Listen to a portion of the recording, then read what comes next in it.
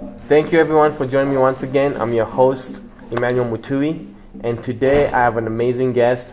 When I asked him to join the show, I honestly did not think he's gonna say yes, just because he's a busy man.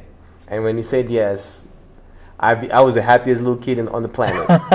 And our stories, they kind of intersect. We met when he moved here.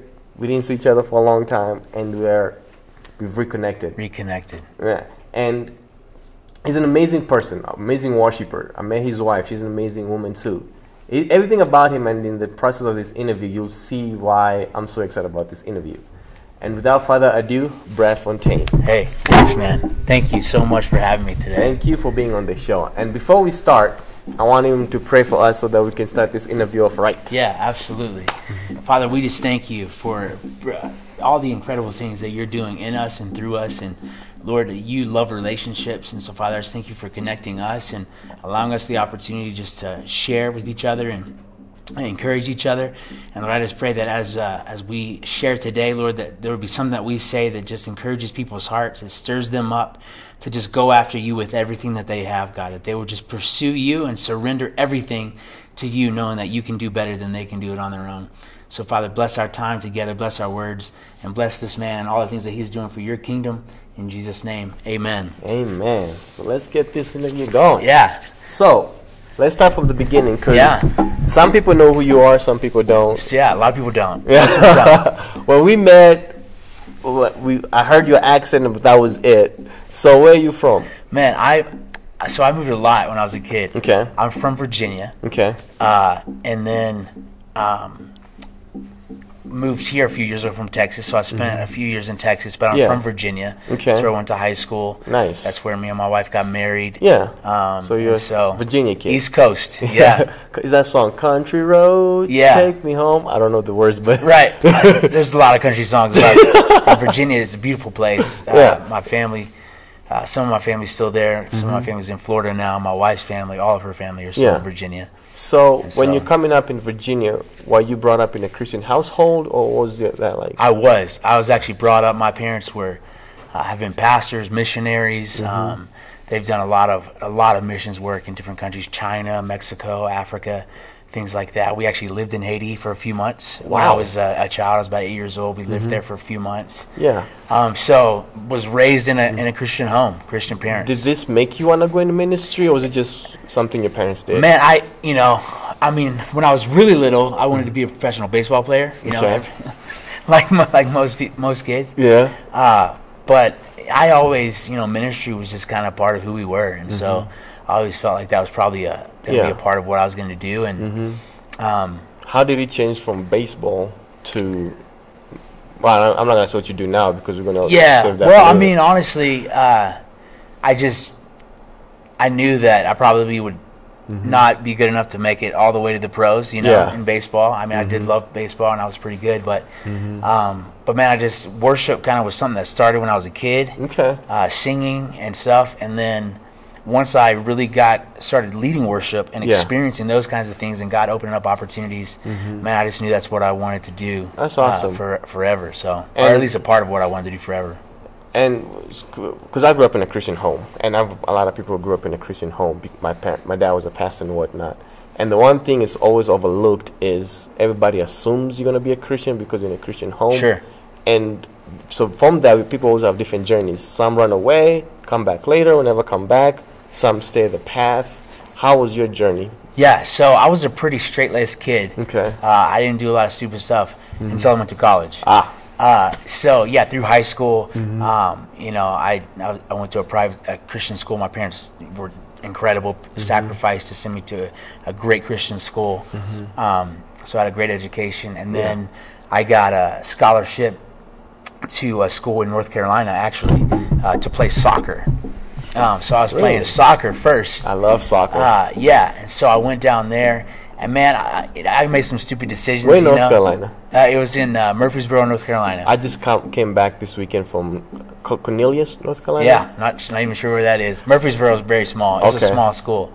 So I went down there to play soccer, and man, I just, I was out of the house and, did some stupid things, and honestly, I didn't It didn't last very long. I was there for one semester, and I knew that I was not heading in the right direction. So decided to not go back the second semester. Refocus, seek God. Could you see tell what He us wanted me to do? In that moment where you're like, this is not where I need to be heading? What was that? Yeah, I mean, honestly, things were going great as far as soccer went. I had a great freshman year.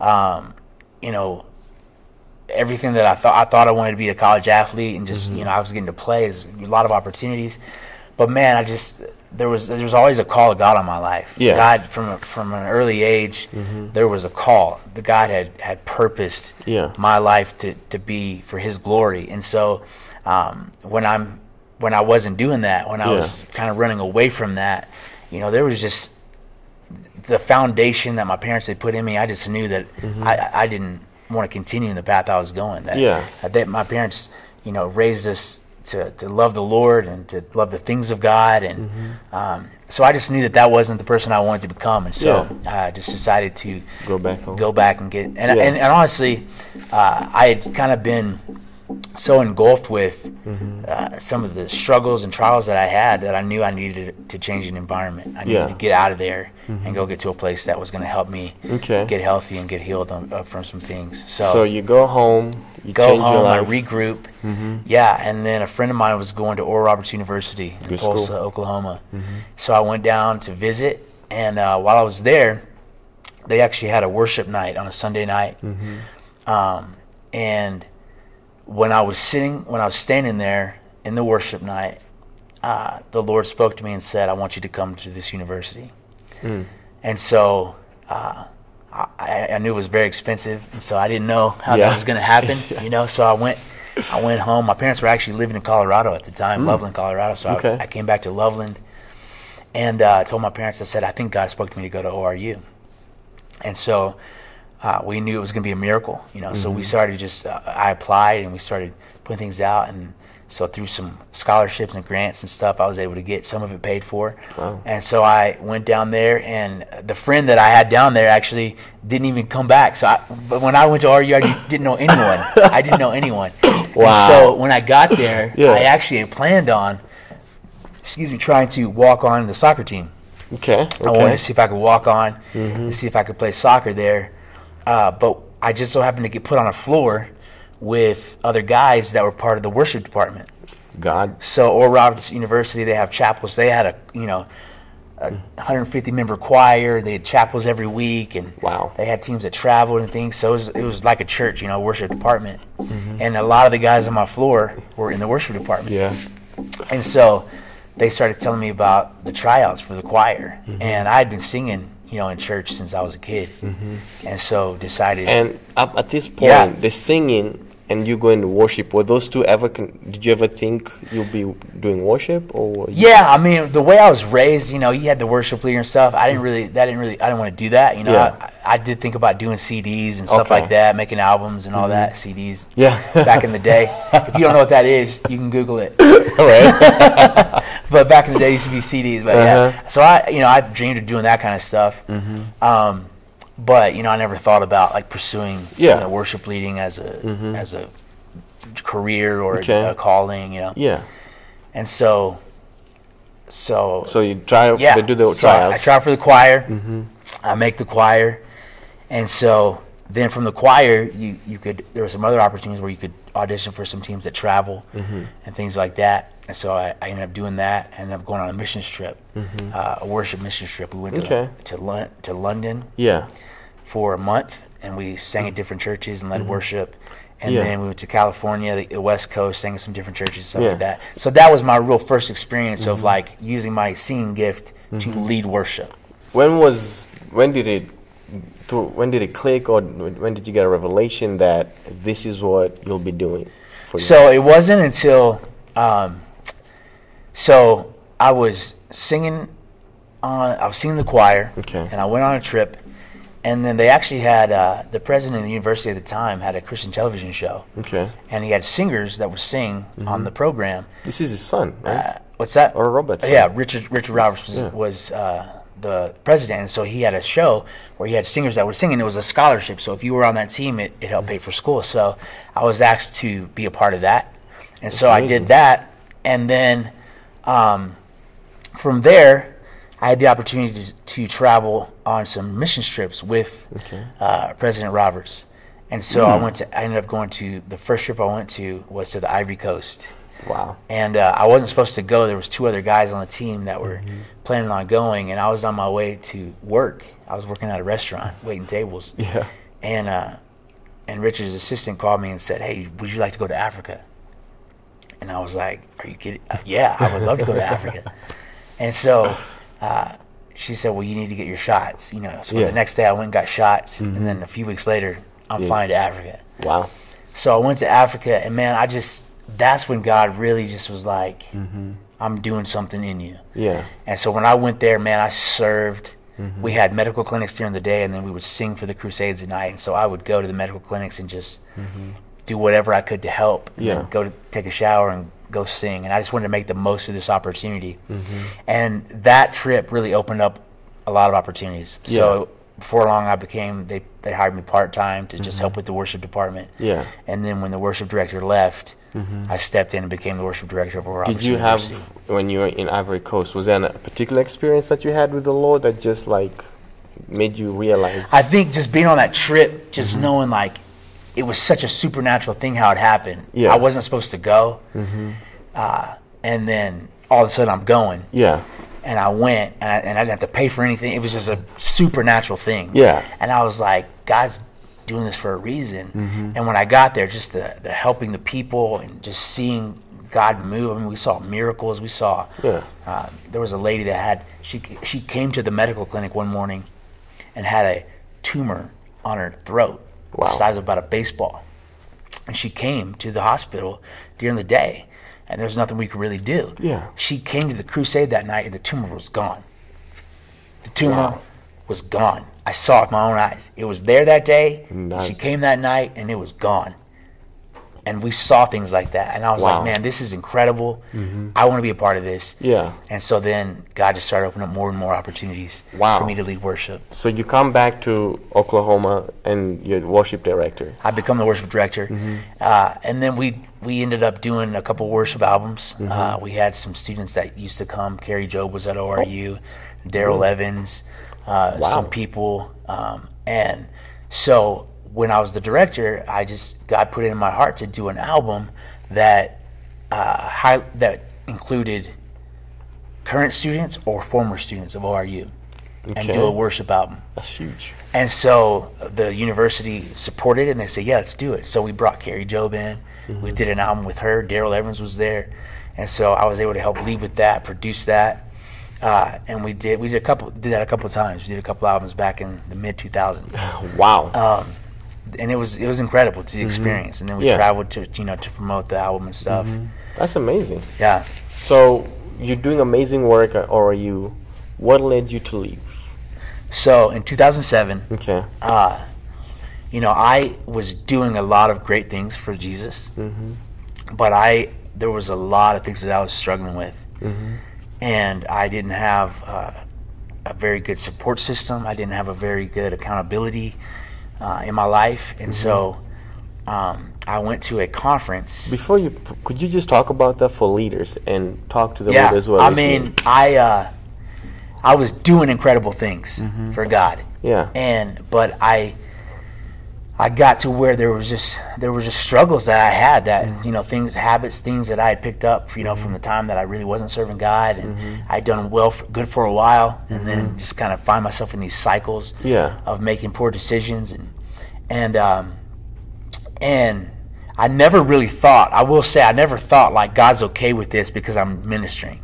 I was never one of those people that was like, because I'm ministering and God's using me, He must be okay with this. It was miserable. Yeah. And I knew that was not what God wanted for me. Yeah. And so in 2007, I had just a real life-changing encounter with Jesus. Yeah. In 2007. I mean, changed my life. Yeah.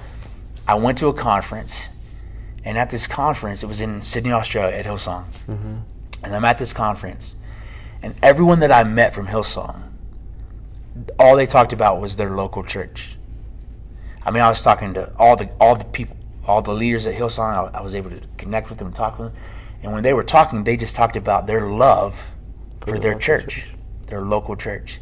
And I was like, man, that's what's missing in my life. I am not connected to a local church. I'm not covered. I'm not accountable.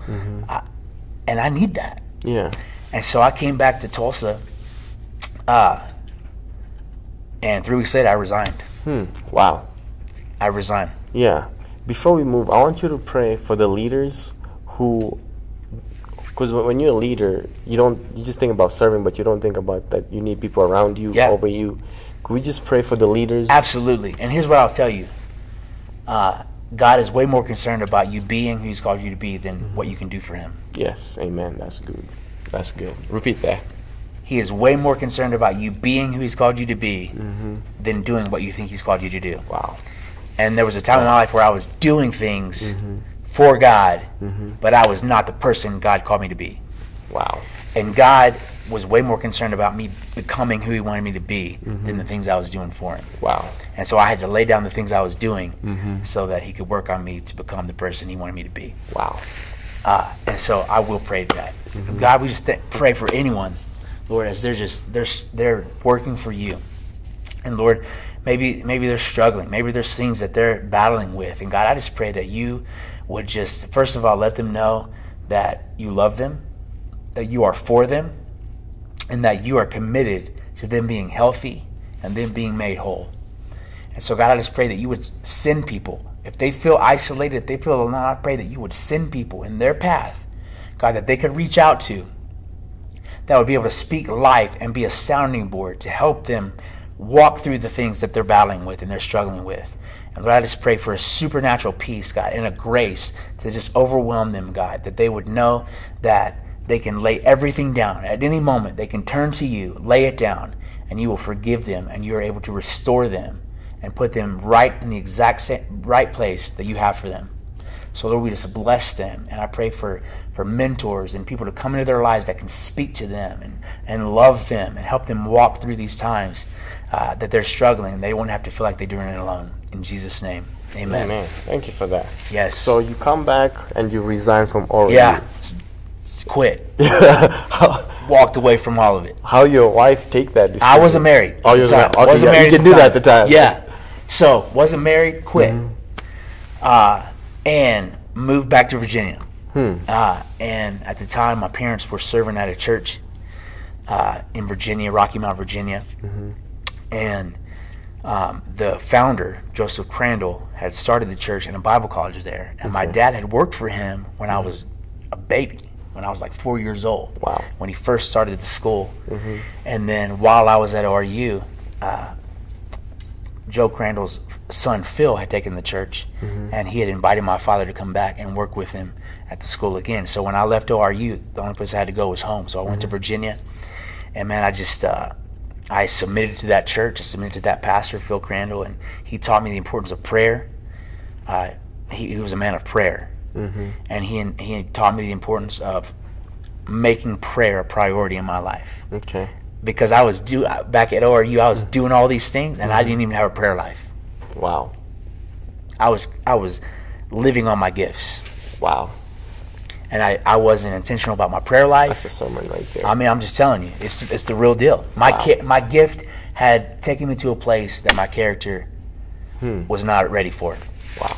And so I went there and I submitted there, and that's actually where I met my wife.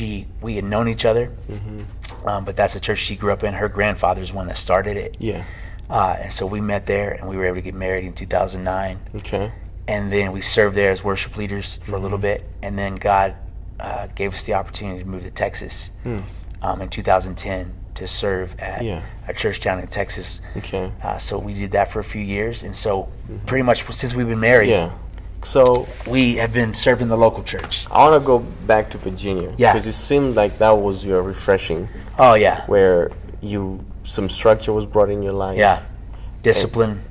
Yeah. What, in that time, like, what's the one thing that the Lord taught you that to this day? I know you said prayer, but is there anything else that... Yeah, I mean, there was a lot. There was a whole year before I ended up meeting my wife that, I mean, I went from traveling, doing albums, all the things, to really obscurity.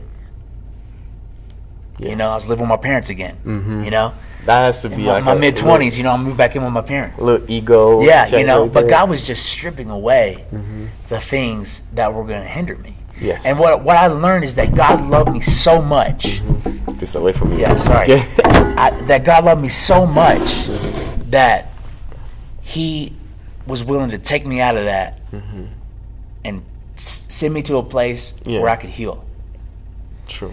Because my heart was always, I love God. I always loved Him, and I always wanted to do something for Him. Yeah. And He knew that, so He rescued me. And He brought me out of things that on paper seemed like, man, you know, you got these opportunities, and this is in front of you, and all this. And I knew that I had to walk away from that because that wasn't worth it.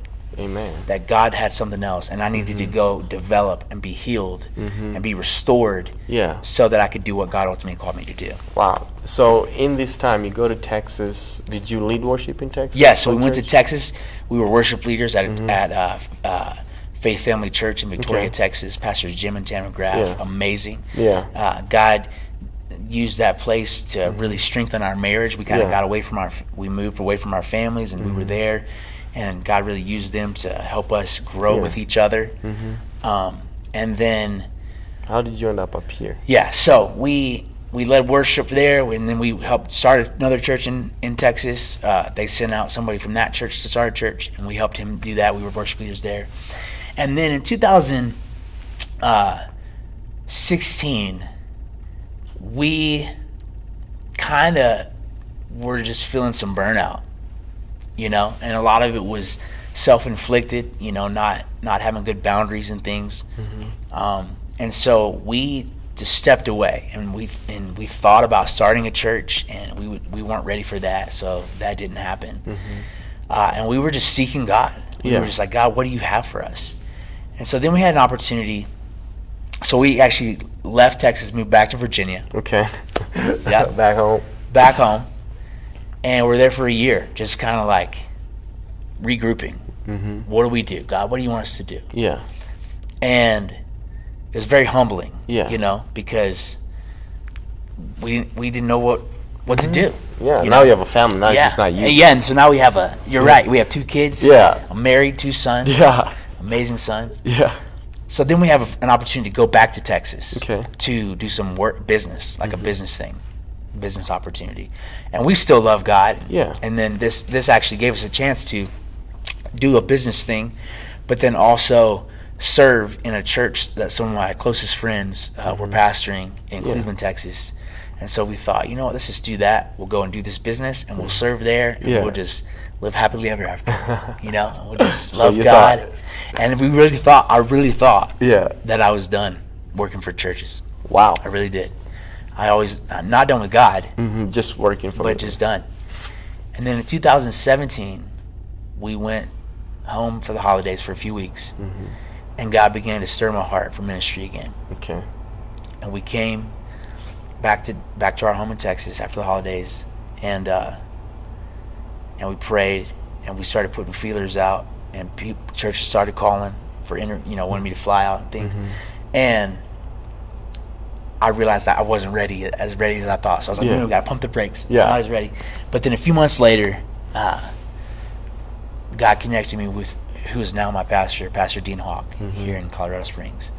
And we started just kind of following them and looking into them, researching the church. And we flew out here, my wife and I. And, man, we just knew that there was something really special about this place. And so we got here. We came out, interviewed. They offered us a job, and I mean it's Colorado Springs. I know. You know? So we were so excited and so humbled that God would still use us. Because when you came here, I was at the church at the time. And that's kind of our paths intertwined. And this is kind of what I've been waiting for the whole interview to get to this part. Yes. Because what I heard you share, I don't know, 2 weeks now at the worship thing. Before I even let me not get ahead of myself. Let's start. So you moved here. And what is that journey like from then to? So I'll make it quick too. Okay. We started working with Rock Family. We came here working with Pastor Gene and Kim Hawk. Amazing, incredible leaders. Yeah. And God. And shameless plug, Dean Hawk, if you're watching this, I'm about to hit you up for this interview. Yeah, Pastor Dean, you gotta do this. Yes. It was just the perfect place. It was absolutely where God intended for us to be. And God's just done so much in the last 3 years in our family, in our marriage, in our kids. I mean, it's just incredible. Just incredible being in the right place with the right culture, with the right leadership, and it's just been incredible. Yeah. So we've loved it, and we put roots down. We bought a home here, and so you're permanently here. Yeah, we're here. We're not going anywhere, and we're here. And so then. So we've been praying. I did the worship, and then I started getting involved with a lot of the creative things, the production, broadcast, all the things that we do at the church, the marketing, communications, all those things. Yeah. I started kind of helping with that, and things were going really great. And then, and they still are. But in January, finally, so I've been waiting for. This is really, last year, 2020, was just such a crazy year. Yes, it was. And. So we did what all the churches do. We tried to honor the shutdown, and we did that for a few weeks, and then we were like, when we were able to open up again, we were like, we're opening again, and we tried to be sensitive, and support people's decisions and all those things, and we did well. I think we responded pretty well. But in January, with all the things that are going on in the world, especially here in America. My heart just started. There was just a stirring. And it really started last year. Yeah. Nicole and I, my wife Nicole, we would talk about it, and we feel like there's a stirring, and we just didn't know. We just pray about it, sit on it, and then in January it just became very. Couldn't ignore it. Yeah.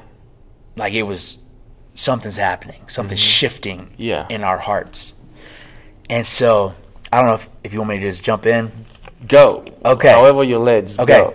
So, about halfway through the month of January, with all the political things that were going on, I told Nicole, I said, you know what, we're gonna turn off all the noise. We're not gonna watch the news. We're not gonna. We're shutting it all off. Yeah. So, and I really felt led to lean in and dig in. Yeah. Because God wanted to do something. And so I told my wife, I said, we're going to start praying every day. God, give me eyes to see and give me ears to hear what you're saying for our family, what you're saying for our church, what you're saying for our city, and ultimately what you're saying for this nation. I want you to speak to me. I don't want to listen to the news. I don't want to listen to this person. I want you to show me. What do you have for us? What do you want? What do you want for my family? What do you want for this church? What we want to do, what you want. And so God, then we prayed it every day. We prayed it every day. And after a few days, God began to deal with me. And really, God began to speak to me that I needed to step it up. And he's like, Brad, you need to step it up. And I'm like, God, I work pretty hard. What do you mean? And God said, I don't want you to do more. I want you to lead more. And he said, there are people that have gifts, and they're waiting for you to make a place for them. That will preach right there. Don't more, lead more. He said, make a place for them. They have gifts, and maybe they've never thought about using their gifts for the kingdom. Maybe they used to, or they were hurt, or something. But there's people that you don't even know about. Yeah.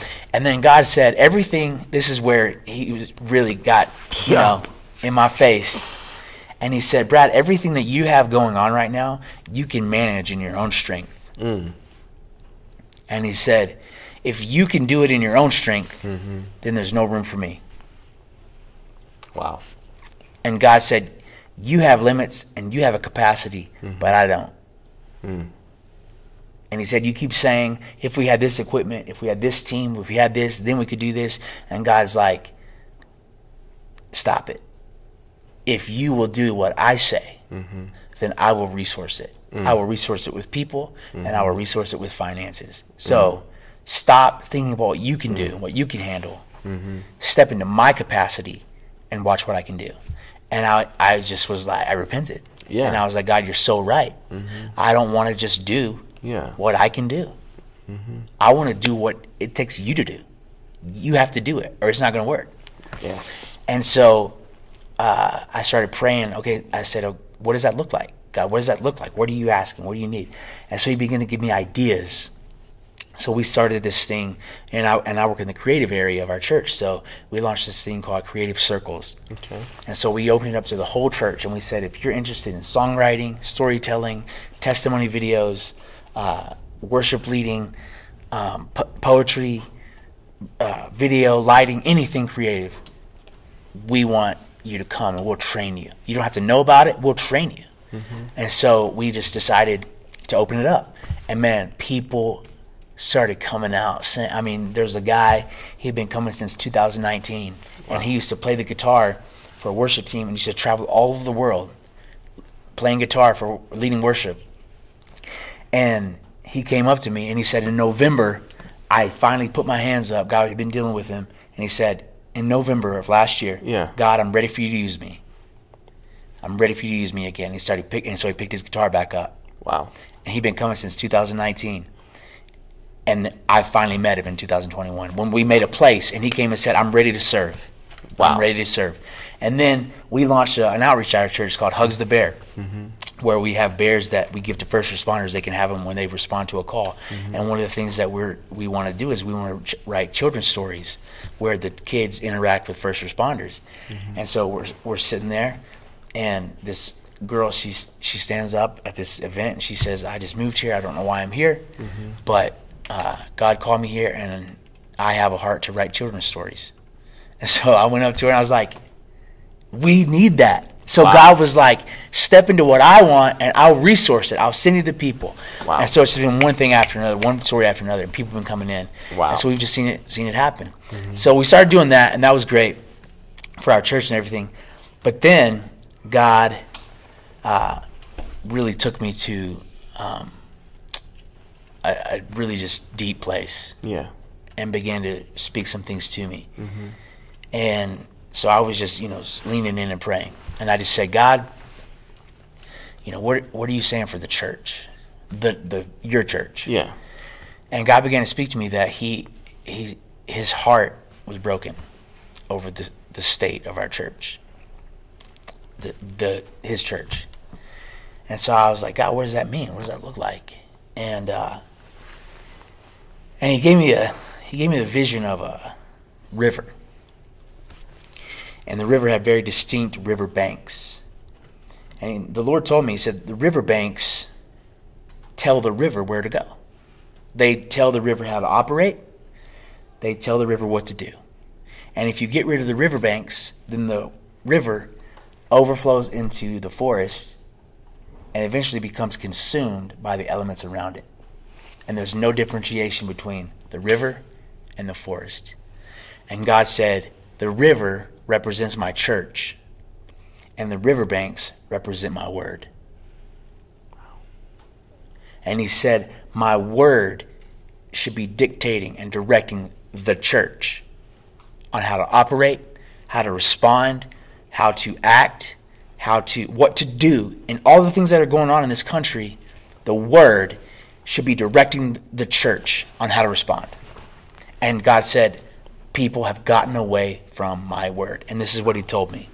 He said, on one side of the river, we have a riverbank that's been dug out because people have now tried to solve spiritual problems with political ideologies.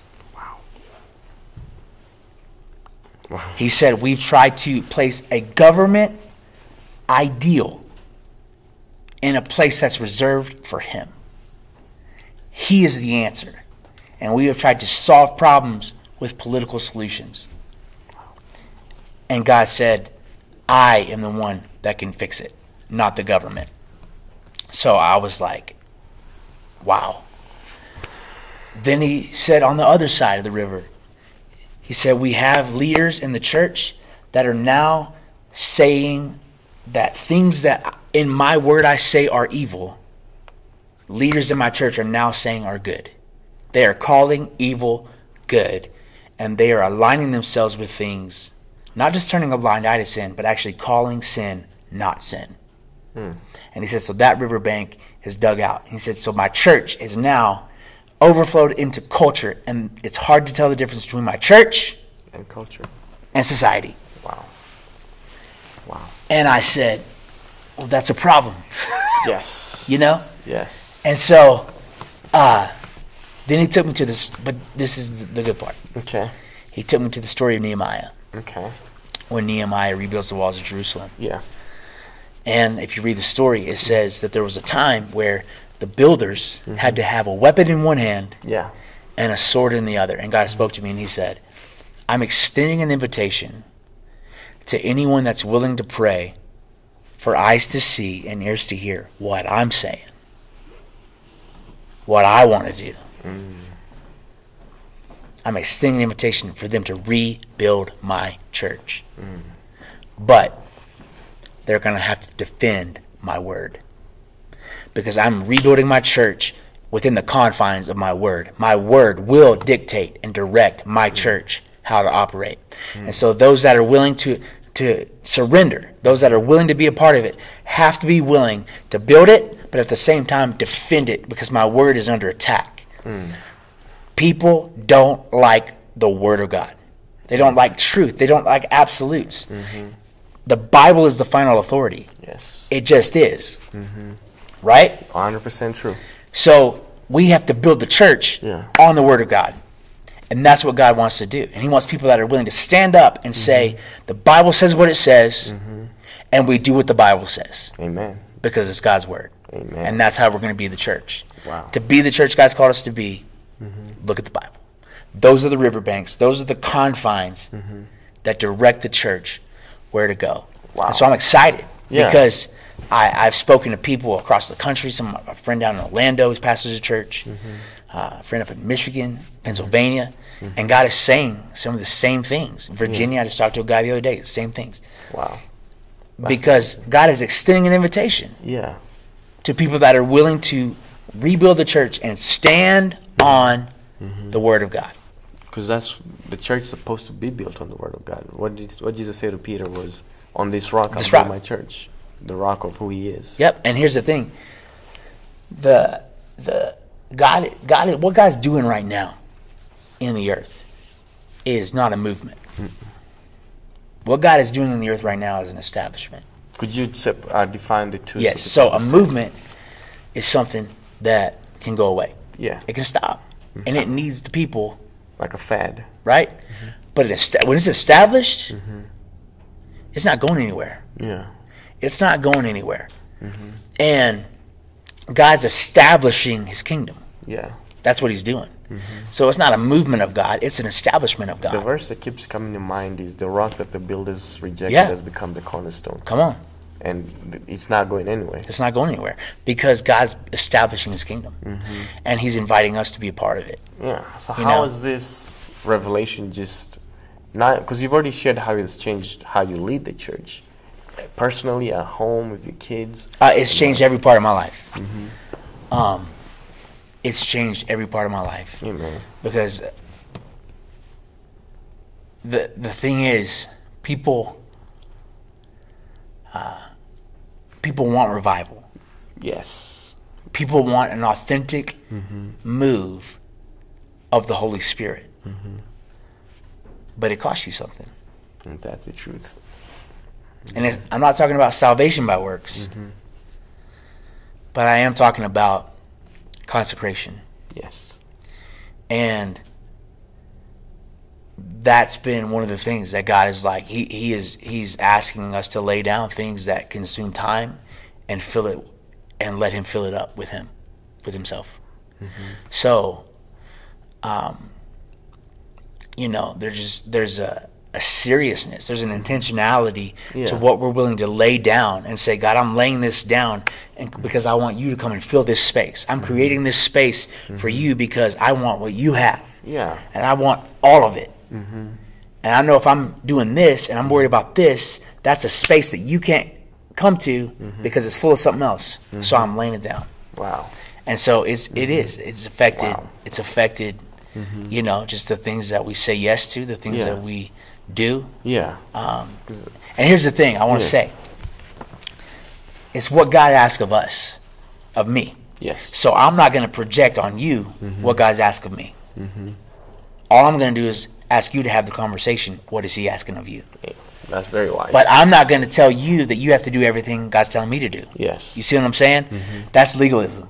That's me trying to project on you. To, you know what I'm saying? Yeah, and that's wise, because that's a lot of people make that mistake, because God told me to do it like this. You got to do it. And the thing is, that's not always the case. There might be something that God wants me to lay down because he wants to do what he wants to do through me that you don't have to lay down. Yes. You don't have to give that up. And so if I start holding you accountable to that, you might not even have the grace to do it. True.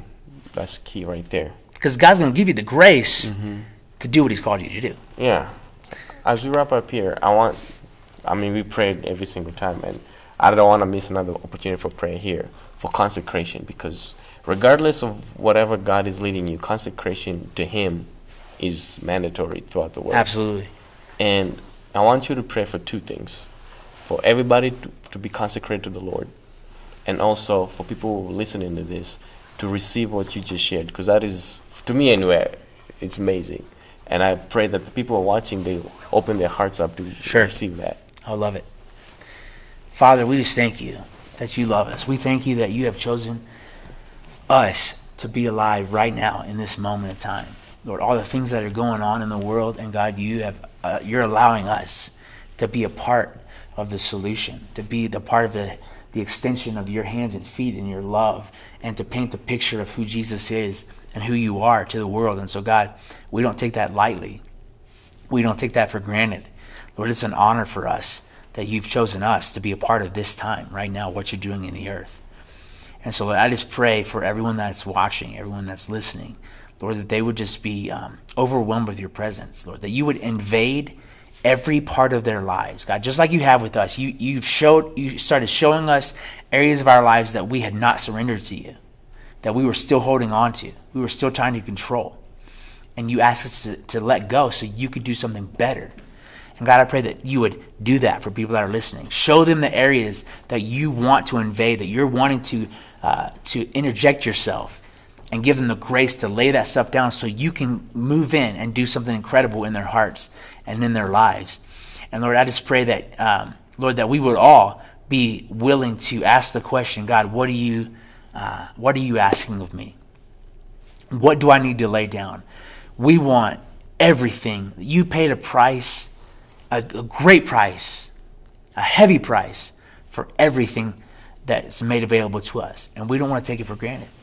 So God, I pray that you would open our hearts, open our minds to see anything in our lives, God, that's hindering your access to us. We have unlimited access to you, but we know that sin and things can hinder your access to us. And so God, I pray that you would open our eyes to those things and give us the grace to lay them down and the strength to walk away from them. And Lord, to surrender them to you. And Lord, to receive your grace, which is your ability in us to live over sin. Power over death, power over the strongholds and the guilt and the shame that the enemy tries to use to separate us from you. God, you have given us grace to live above that. And so I just pray that for every person that's watching, Lord, that their eyes would be open to your love, to your grace, and Lord, that they would surrender everything that they have to you and invite you to come and be a part of every part of their lives. And Lord, they would begin to see that you can do much better in every area than we can do on our own. And so, God, we love you, we honor you, we thank you that you've chosen us, and we don't take it for granted. In Jesus' name, amen. Amen. Thank you so much, bro. Yeah, it's my pleasure. It's an honor. I am so grateful. It's an honor. I don't think you understand how grateful I am right now. You don't understand how grateful I am. I really do appreciate, man. Yeah. You know, when God lays something on your heart, you know, you just kind of, who do I share this with? You know, and I told God, I said, if you're giving me things, I want you to open doors. Yeah. You know, and so you'll lead people, and so I just appreciate you being obedient and having me come, man. It's an honor. Thank you. So remember, everybody, we all have a story. What's your story? Goodbye. Hey, you made it till the end. Thank you for tuning in and watching this amazing interview. If you want to get a hold of Emmanuel, you can do so on social media. There's also a blog where you can read some of his writings. God bless you, and remember, everybody has a story. What's your story?